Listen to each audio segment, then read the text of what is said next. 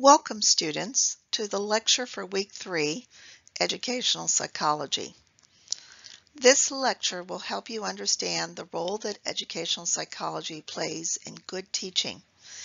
It will help you understand how to become a more intentional and therefore a better teacher.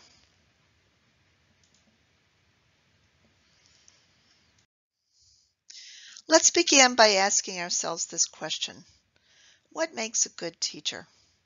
Especially in middle or high school, what makes a good teacher is the knowledge of your subject along with a vast knowledge of pedagogy. Knowledge of subject is important. Think about math, for example. You wouldn't make a good math teacher if you didn't understand math. But pedagogy is equally important.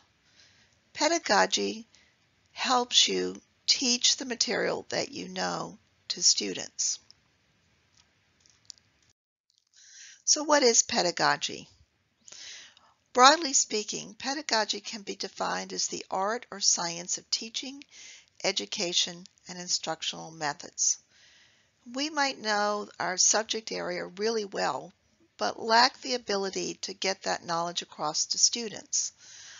A whole field of study surrounds pedagogy. That is, a field of study dedicated to the practices and the strategies of teaching. If you understand your subject area well, and you understand pedagogy well, you're more likely to become a good teacher. Now, you might be asking yourself, can good teaching be taught?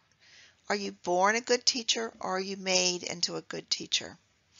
And if it can be taught, how could it be taught? And what do I need to do to become a good teacher?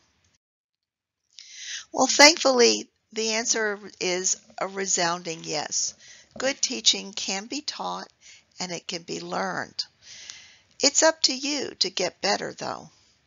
How do you go about becoming a good teacher? Well, first of all, you have to be reflective. You have to be thoughtful about what is happening in your classroom. You go in with a knowledge about the subject and about yourself.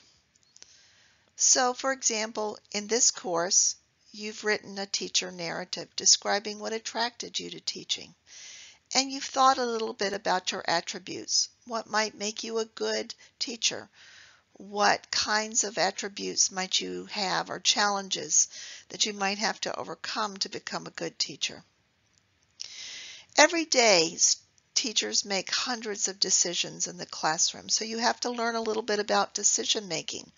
What makes for good decisions and poor decisions in the classroom. And you also have to learn about educational research. And that's where this course comes in. You have to know what educational psychologists and researchers have studied and learned for decades and more about students and about learning, about motivation, because we know a lot. And so it benefits you to understand how these things work in the classroom. Now, most outstanding teachers demonstrate what's called intentionality, which means they do things for a reason, on purpose. Think about that word intentionality. It has the word intentional inside it. You do things for a reason. You don't just do things willy-nilly. And to do things for a purpose, you have to be reflective. You have to think about things that go wrong and go right in your classroom. Because obviously, you want to maximize the things that go right and you want to minimize the things that go wrong. All teachers, even good teachers, have things that go wrong in their classroom. But the difference between good teachers and poor teachers is that good teachers learn to spot when something went wrong, and they learn ways to improve upon it. Intentional teachers constantly think about the outcomes they want for their students, and they're purposeful in making decisions that lead to those or impact those outcomes. They know that maximum learning does not just happen by chance. When you're an intentional teacher, you're constantly asking yourself questions like, what goals and objectives are you teaching? Is the lesson appropriate to students' background, knowledge, skills, and needs? Is each activity or assignment related to a goal? And is each instructional minute used well, or is there wasted time in the classroom? If you're an intentional teacher, you'll also come to develop a sense of teacher efficacy. In other words, you'll come to believe that you, as a teacher, can make a difference in students' learning. There's been a lot of research into this area, and what's been found is that teachers who believe that they can make a difference in students' learning or have an impact on their lives are much more likely to, well, have an impact on students' learning or lives. If you don't believe that, you're less likely to have an impact. So teacher efficacy has been shown to be an important predictor of a teacher's impact on students. Think back to some of your teachers. Probably the most impactful teachers have been the ones that have been right in there with you, talking about what you need to do to be successful, saying that they believe in you, saying that you can do this. Teacher efficacy has to do with the belief that you can make a difference in students' lives, in the outcomes for students. If you believe that children are just intelligent or not, they come from a home environment that you can work with or not, there are factors outside of your control that you can't influence. If you believe those things, you're less likely to have an influence over students. You're less likely to become impactful over your students' lives.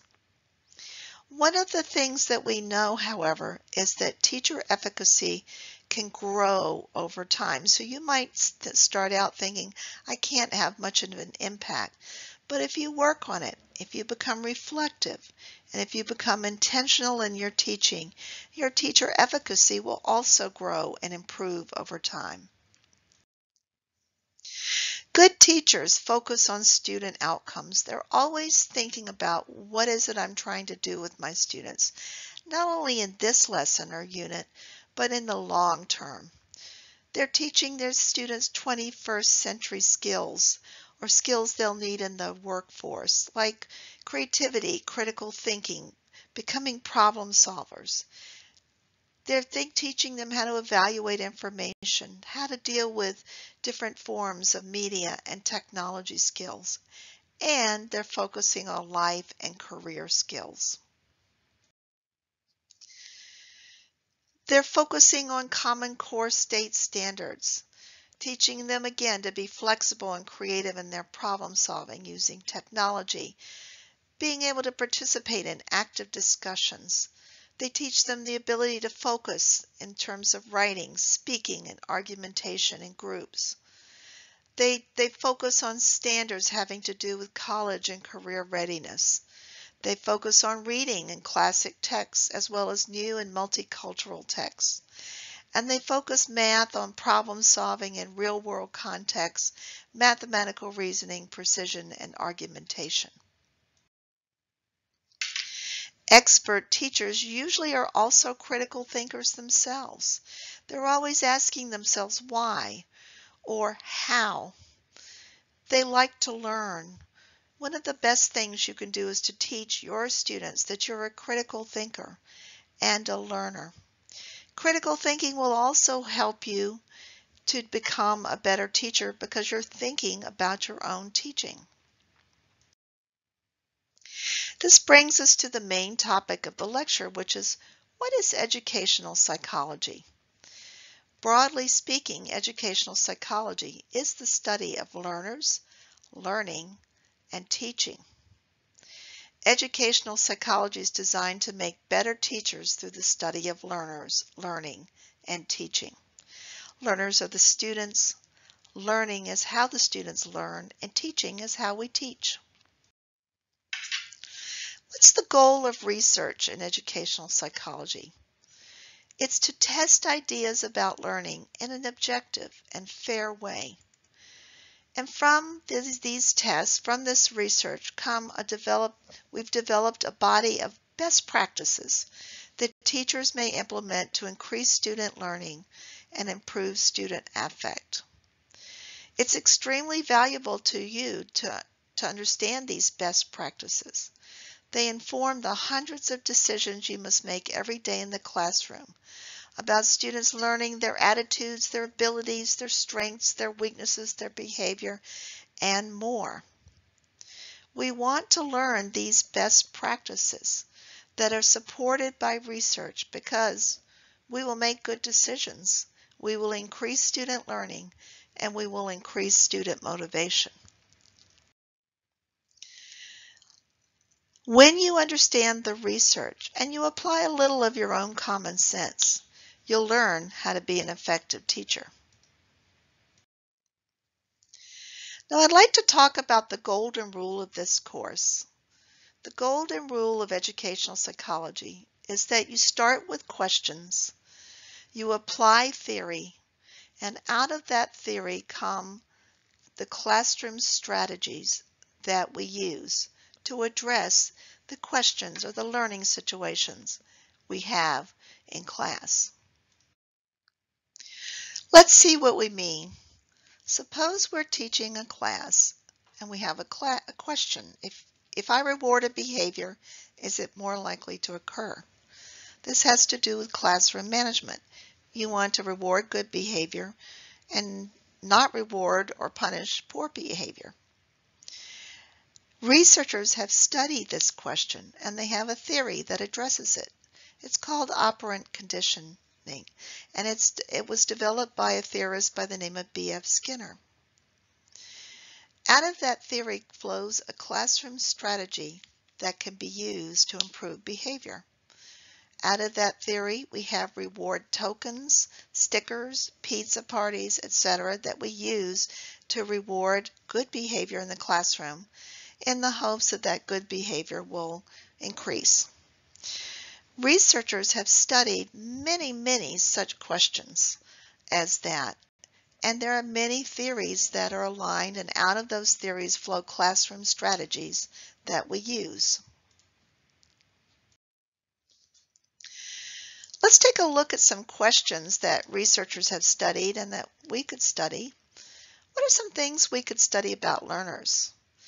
Well, we could study whether boys or girls learn differently. We could study, do students have different learning styles? We could study, do students with different abilities, should they be taught separately or together? We could study the impact of home life on educational potential. Researchers have developed hundreds, if not thousands, of these questions that they study. And sometimes, out of the studying of these questions, they come up with theories, and through those theories, they come up with classroom strategies that consist of best practices for us to use. Similarly, what are some things we could study about learning? Some examples might include, what does brain research say about how we learn? Do metacognitive strategies improve learning? What types of curriculum work best to teach mathematics? Educational psychologists have studied these questions. Out of these questions and many more have developed theories. And out of those theories, we develop best practice strategies that we can use in the classroom. What are some things we could study about teaching? Here are some examples. How important is it for teachers to be passionate and engaged in their subject area? How important is it for teachers to be knowledgeable? What are teachers' impacts on students' academic achievement? How does reflective teaching benefit students? And many more questions about teaching. Again, educational psychologists have researched these and many more questions, and out of these questions have developed theories, and out of those theories we've developed best practices classroom strategies that we'll be learning in this course. So to summarize, it's important to understand that good teachers are intentional about their teaching. They're thoughtful and reflective, and they make changes to their classroom and their teaching as they go along based on their experiences. It's also important to remember that teaching can improve through intentional teaching. You can become a better teacher. You can become a more efficacious teacher. It's important to remember that educational psychology has developed a set of theories about how students learn best and what motivates them. We'll be learning some of these theories in this classroom. And out of these theories flow the classroom strategies that we use. I hope this lecture has helped you understand educational psychology and why it's important to study educational psychology. The next week, we'll move off of this basic topic and on to some more advanced learning. Thank you, everyone.